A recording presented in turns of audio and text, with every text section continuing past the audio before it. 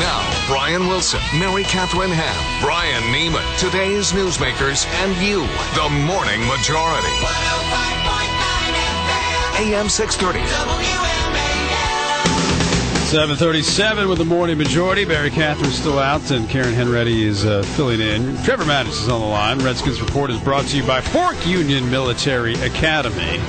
So, Trevor, I have to say the Redskins played well yesterday, but what I want in the offseason is a new rule or league mandates that we have to extend the height of field goal posts. Because I'm still not convinced that kick went in. It probably would have hit the post. Probably it may have, kicked back in. But we see this all the time in college football and in professional football. Why not just put them up 15 feet higher? You know what? They could do that. Structurally, I don't know what it would do, but you know what else they could do is just put some sort of a laser device or something to extend it to infinity. I mean, there'd have to be a way to not blind pilots flying over. But, because I agree. I don't think it went in either.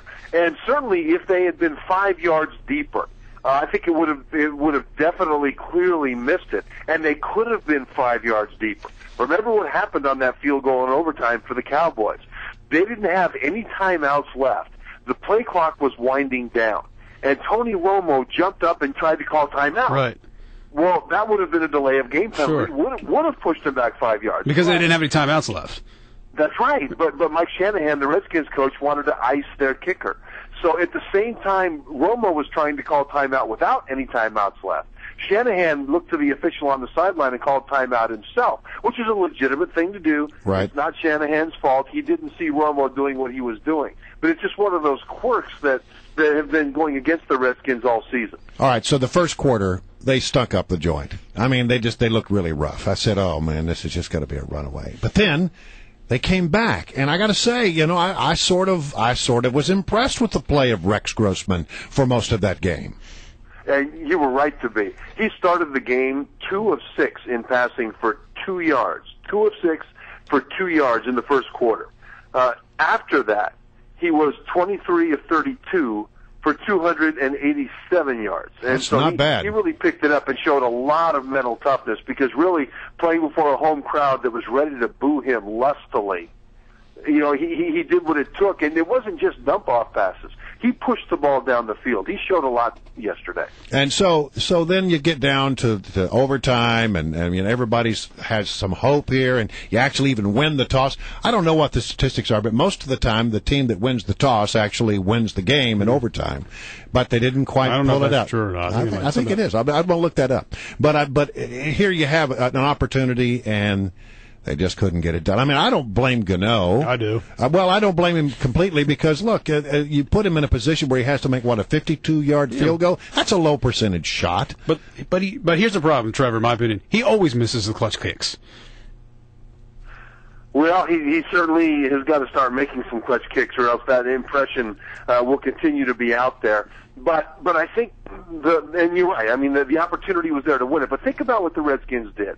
They had lost 5 games in a row and lost those games being very meek, philanthropic to the other team. It seemed not that they weren't trying to win, but that they just worked together. They weren't good enough. They just weren't good enough. Well, in this game, the Cowboys seemed to put the dagger in the Redskins by scoring that late touchdown. But what did the Redskins do? They had a last-minute drive where they scored the tying touchdown with 14 seconds to go, got the ball in overtime, drove it down into a difficult but makeable field goal. Mm-hmm. So, Grant Gano missed that field goal, but what we would be talking about had he made that field goal was the rest of the Redskins and all the good things that they did. And so they really showed they showed that they were progressing. They just got better for the first time in a month and a half as an entire team instead of just individual components. Yeah, the one thing they just couldn't get the Cowboys off on third down. I mean, every scoring drive that they had, they made a couple of touchdowns on third downs. They could not stop them on third down. Yeah, Brian, and that's a great point. And that's something the defense talked about after the game. They statistically have been doing quite well in most areas. But one of the areas where they've struggled is getting defenses off the field. Last week, Miami had about a 50% conversion percentage. The Cowboys today were 47%. typically 40% third down efficiency is considered winning football. Well, 47% not quite good enough. So you're right about that. And the defense is very frustrated because the offense has not been giving them points. In the last 3 games before this one, the Redskins combined for 20 points. Well, they gave the defense 24 points today, and the defense couldn't turn that into a victory. So the defense isn't happy with themselves. Left tackle Trent Williams out. How bad is that injury? Don't know. I've had that injury. It's a medial collateral. It's the injury of the ligament on the inside of your knee, pointed at the other knee, and he'll have an MRI today. But that's a key position. It's a key position, and it's a tough injury to play with. Mine was a second degree, so it wasn't fully torn away. It did not require surgery, but almost.